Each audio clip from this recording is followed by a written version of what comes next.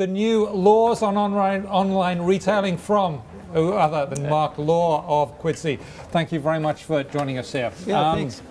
So, tell us about Quidsi quickly. Yeah, so Quidsi is the holding company for a series of e-commerce sites. The flagship is Diapers.com, deliver everything for your baby.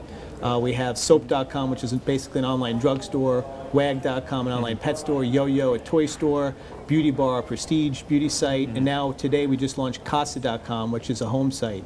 All these sites are connected via one common shopping cart, so you get the personalization and the specialization of a great shopping experience, but at the same time you can cross-shop the sites and one checkout for the convenience. Now, these are great names, and I've seen the ads for these on the subway coming up work, the strap hanging, and I'm thinking, oh, soap.com, I'll do without soap or whatever.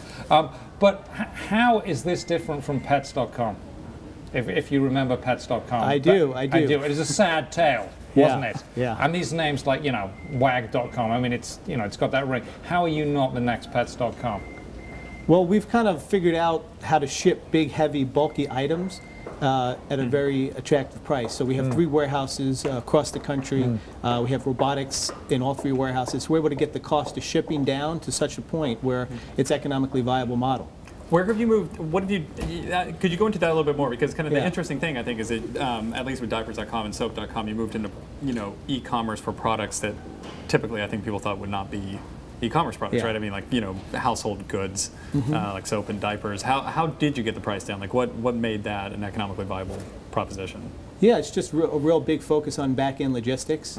So when we started the company, we took the first couple of years before we even sold one item on just building the back-end infrastructure. So we built all our proprietary technology. We really just built the infrastructure to be able to handle, big bulky items and combine them with small items in one box, and get them out fast. So not only do we ship the stuff out cost effectively, but we ship it out in most cases overnight for free.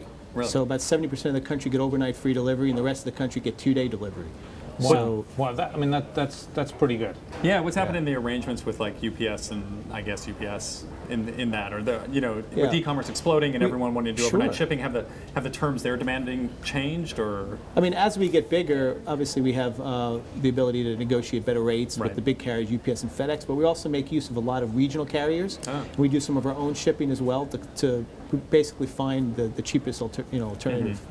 Now, we have something in town here called Fresh Direct that does similar things. They do ship soap, because I know I bought soap from them and shampoo and things like that. I haven't bought any diapers yet, but it's the same idea. But I bought pet food and things like that. So how do they, I mean, they're a relatively local operation.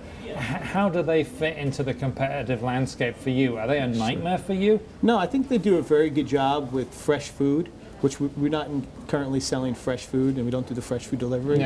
But when it comes to the wider assortment, we have over 150,000 products delivered in New York City same day. So most of the country is overnight, but in New York in particular, same day delivery. So you have same day delivery, 150,000 products, which is a much wider assortment than you'll find in something like Fresh Direct. And also the variety. You can buy everything from home products to toys to pet products to everything you need for your household, the personal care and toilet paper and paper towels and stuff. Is same day the next big thing in e-commerce? I mean, are we going to see a dramatic expansion of that? I think dramatic expansion of overnight and also same day, and even we're trying to push the envelope even further and try to do it within the hour. Really? So I thought you were going to say we're going to push the envelope and do it yesterday, which I think some people today, because it was Valentine's Day, some people want yesterday, don't they? Like, could I have that yesterday, please? Because I'm in really big trouble. Tell us, for people who are watching this show who want to be entrepreneurs and have got the entrepreneurial bug, what were some of the problems that you came across during building this? Because this didn't just happen. You just didn't say, oh yes, we're just going to do this, and then we'll be fine, and we'll just be raking in the millions. Things must have happened. What happened that went wrong? Well, early on, we didn't expect to not be able to buy the product from the manufacturer. So when we started out, we weren't able to buy diapers direct from Procter & Gamble and Kimberly-Clark. We actually had to buy it from Costco and BJ's. So for the first 2 years, and then ship it, and took a huge loss in every order. Yeah, because people could just buy it at Costco. So we had to basically buy it at Costco, sell it at the Costco price, but then pay for shipping, pay for fulfillment. So we were losing on every box. We had to do that for up to 2 years. So that was a big challenge. And then also, the model becomes economically viable as you're able to leverage the relationship you have with the customer on the consumable items to upsell all the higher margin stuff. Right. And so when we first started, we had just the low margin stuff. And again, it was difficult to raise money in that environment. So getting back to Kimberly-Clark and not being able to buy their products direct from them, are you a bit hopping mad with them? Do you like when you go to negotiate with them now, are you like a little bit tougher because they didn't give you even the time of day at the beginning? Are you like, you mean, do I poke them from time to time about the past? Yeah. Do you stick your fingers in their eyes? Do you go like that? Does Costco miss you? I mean, I don't think they miss us. 3% of sales. Yeah, we used to go in the wholesale club, and the managers would plead with us to just leave them a few cases. Yeah. So we come in and just clear out the whole thing.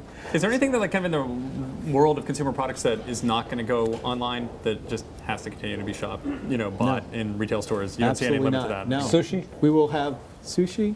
No, I think we could do that. I think we could do that. Within the hour. Yesterday delivery. Sushi within the hour. Yesterday delivery. It was fresh when we sent it. Yeah. It was. I love it. Still swimming.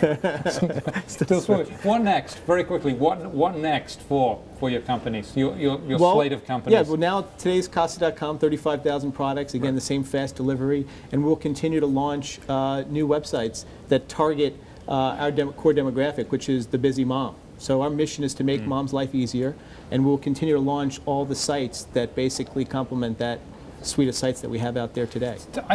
Sorry, I'm doing a Drew. I have one more question. I don't have a butler or a doorman. Okay, so when I order something, I'm in New York City. What happens? Is that an impediment? Do you do nighttime delivery and stuff like that? That's the Fresh Direct thing that they do. So there's going to be a scheduled 2-hour delivery window, yeah, it's coming. It's coming. Scheduled delivery is coming. Because my butler's not coming because he won't work for cheap enough. Scheduled delivery is coming. Absolutely. Okay. Well, there it is. Mark Law with the laws on internet retailing. Thank you very much. Thank you guys.